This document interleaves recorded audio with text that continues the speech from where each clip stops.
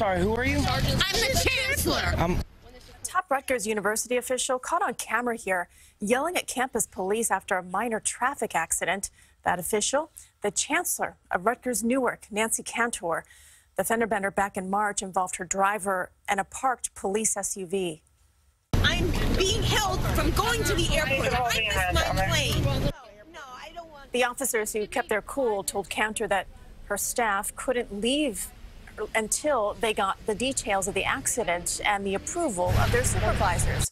And after watching this video recently, Cantor did issue an apology saying, quote, "I write with heartfelt apologies to you for the way that I reacted to the situation. I realize clearly that I was not my best self that morning. I have great respect for the RUPD and am grateful for the work that our officers do every day."